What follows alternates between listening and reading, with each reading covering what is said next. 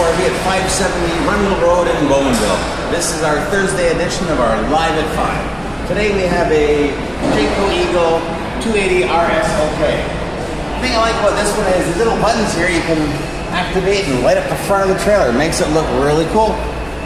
You can find your trailer at night, stands out from everybody else, looks different. Have one set on, have both sets on, have none on. It's your choice, whatever you want to do.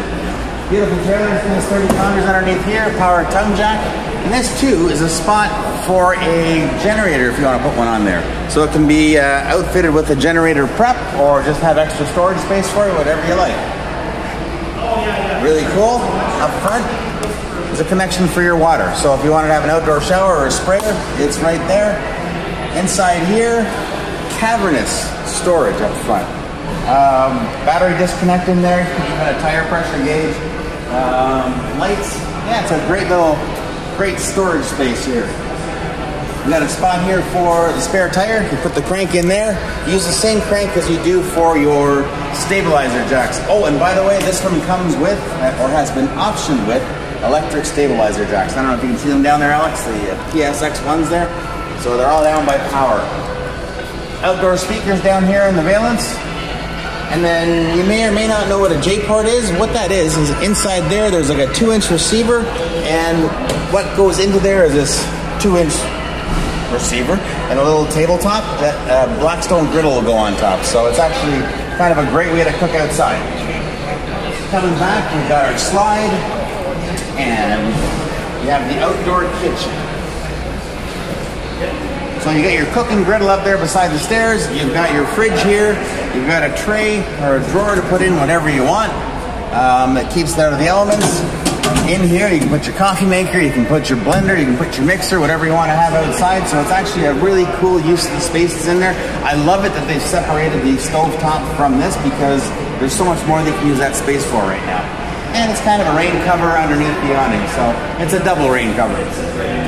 One other thing I like to show here, you've got an accessory receiver hitch on the back. So if you needed to put bicycles or something on the back or do something, you can do that, so which is pretty awesome. Stairs to go up on the roof. Roof will hold 4,500 pounds. I'll just shut this so you don't walk into it, Alex. I don't think you're that tall, but you're still tall. You're taller than me, so that's not saying much. So there's the 280 RS OK. And I don't know if you saw it in the window there, we are at 222 bi-weekly for this unit. So that is 222 bi-weekly or 59.9. Fly inside. You'll be blown away by the interior of this unit. I think standing from the vantage point that I am here, looking towards the stove and the microwave, you've got a residential style microwave with an integrated vent hood on it. You have a nice size stove and an oven on there. The stovetop actually flips up. It's probably like your regular ones that you have or you've seen before. They flip back. And you have your 3-burner stove here. When this comes back down, it's nice extra storage space. A thing that I always found really cool is back here. You see slots, and they're designed for putting your knives in there. So it's like a nice butcher's block in the back. If you didn't know, you just think it was like ventilation grills or something like that. But yeah, no, it's an actual butcher's block, which is kind of cool. This guy here, you can adapt a Furrion. It's like a Bluetooth speaker / flashlight that you can have that goes on there. It's an accessory that you can buy. There's a plug-in or a charging station here for it. There's also an additional charging station in the outdoor kitchen. We got nice drying racks, bamboo cutting board. You have the flexible kitchen sink faucet. Radio is hidden behind this, so you've got a full function radio, got all sorts of stuff on it, zone 1, zone 2s, Bluetooth, whatever you want to do. Television, pretty cool. If you're sitting at the dining room table and you want to watch something, you can just pull it out and pivot it, turn it however you want. It's just a nice little feature to have. Put her back in there. Another nice feature is your fireplace, LED fireplace, 5,000 BTU. So if you want to heat it up one of those cool August nights, or there's no cool August nights really, how about a cool October night? We'll go with that. A cool October night, you don't need your propane to use that. That is just with the electricity that you're plugged into your trailer site, so you can make this place nice and toasty. Huge tri-fold sofa that you can pull out if you want the occasional guest. If you don't want the occasional guest, it doesn't fold out. So it's just that. You can't have anybody sleeping over, so it's perfect. Unless they want to sleep in the reclining chairs, which are super comfortable. The table we have over here, I always like to showcase that this thing not only extends, but it flips up, so you can throw your cribbage board in there, your cards, or whatever you want to do. The table comes out, makes it nice and longer. There are 2 additional folding chairs that have the same material as the cushion. This is just to protect it in transit. Actually, that's a good point too, because in transit, I don't know if you can see underneath there, but you can tighten up the tether and it'll hold the chair in place so that when you come back into your trailer after moving it somewhere, the chair isn't on top of the sofa somewhere. I've seen how some of y'all drive. Another neat feature is storage under the chair. So if somebody's found your stash of special things underneath the table here, I don't think they'll find it in there. So I just like to have little hiding spots for stuff, because, you know, on a rainy day you want to pull something out and go, hey, look at this. What else do we got here? A light switch for underneath for your lighting here. Now this is cool too. It's a beautiful pantry, and it's also got a light that will turn on when you open the door. So the door comes out fully. Don't prove me wrong. Come on. It's right there. So an automatic light on the inside of the pantry itself. So that's kind of cool to have. Here is your choice. It can be a hanging closet. There's actually, you can't really see it by looking dead on, but there's a rail there to hang your clothes up or your jackets and stuff. And if you don't want to use it for that, you have a pull-down shelf. So however you want to use this space, or little kitty jackets will go in here still and use the bottom part, but you know, whatever you want to use it for.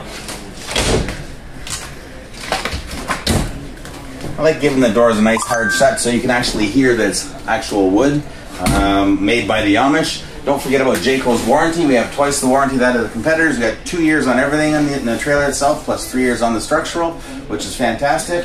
We are at Owasco RV in Bowmanville, Ontario. We have 14 service bays, and we have 41 acres of property for trailers and everything else. Great parts department as well. Alex, if you can step into the bathroom there and take a look. We got a huge size bathroom, huge shower.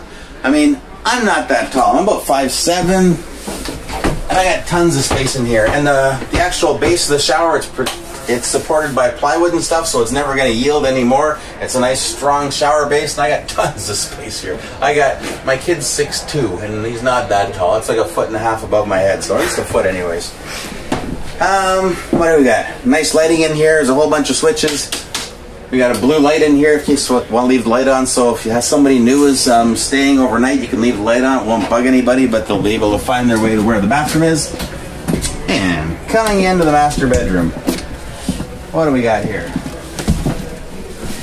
Got a nice size storage area. Holy crap, that's deep. Sorry. Take a look at that. That's really deep.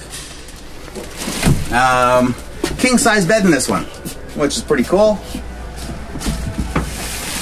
And you have some storage underneath. And there you can see the chairs that I was talking about. They're the fold up chairs for the dining room. What else? Yeah, it's usually a Serta mattress in here. It's a big king size, nice and thick and plush.